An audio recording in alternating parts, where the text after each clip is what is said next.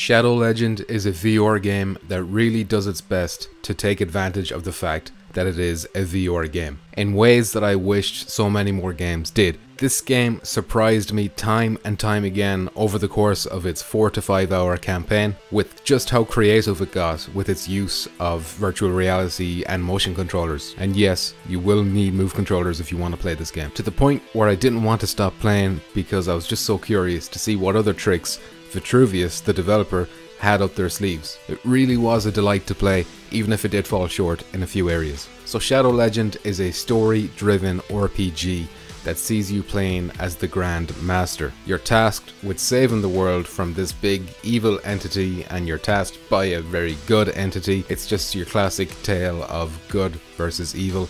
I didn't really find the story too gripping in this game. It was more just a way to justify the gameplay and what your character was doing rather than anything that was too interesting. That brings me to the characters in this game, the NPCs, and they're all pretty rough looking. The animations are super stiff. The voice acting even as well as, well, the stiffness matches the voice acting. It can kind of feel like you're playing a PS2 game with the way the NPCs look. Now that's not to say that the game is ugly, because I was actually really surprised with how clear and crisp the visuals are in this game.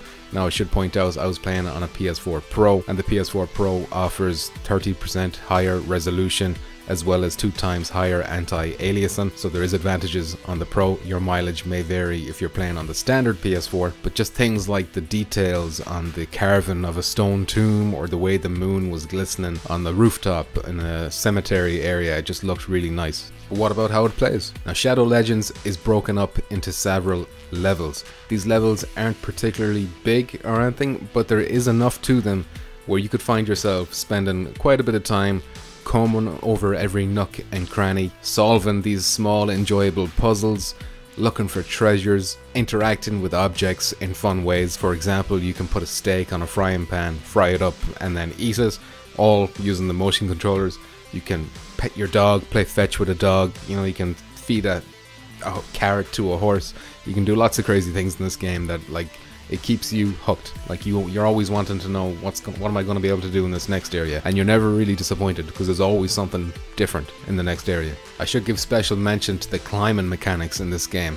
You can really climb around, you can go across ropes like this, you know, it's you feel like Nathan Drake kind of, and it really proves that climbing like that can work in virtual reality, and this game is just the proof of that. Thankfully, you can do all of these things with smooth locomotion, smooth turning and blinders turned off, because the developers Petrifying had the good sense to add all these comfort options, toggle them on and off, so round of applause for them for adding that.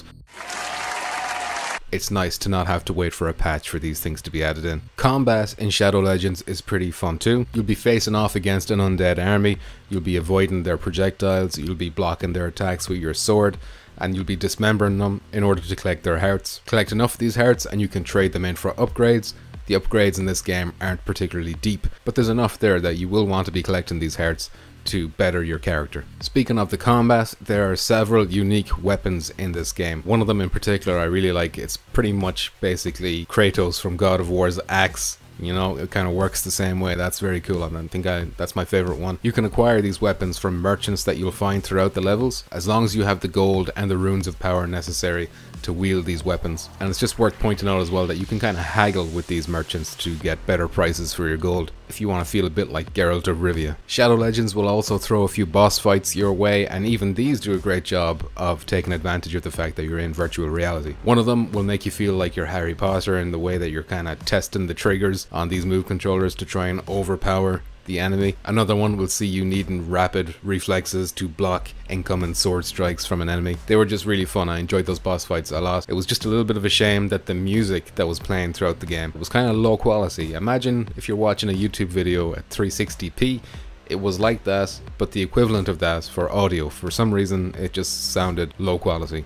So if the quality had been a bit higher there, probably would have really added to these epic moments, these boss fights, and just the general ambience of the game, I guess. So to wrap it up, Shadow Legend is a game made with limited resources, and it shows. But Shadow Legend isn't meant to be a AAA title. It feels more like a glimpse into the future of virtual reality. It's about showing us that climbing can translate well into virtual reality, that combat can be precise and fun, not just waggling your stick around, that VR players have hands in the game, not just buttons, so let's give them way more interactions. I mean, yes, Skyrim has a huge open world and it has hundreds of hours of content, but it's not built from the ground up for virtual reality like Shadow Legend is. I can't help but dream of what a game like Skyrim would be if it was built with virtual reality in mind from the beginning. Shadow Legends is $25 and €25 on the PlayStation Store. It may be a short game, but with 2 endings and a platinum trophy up for grabs, I have no problems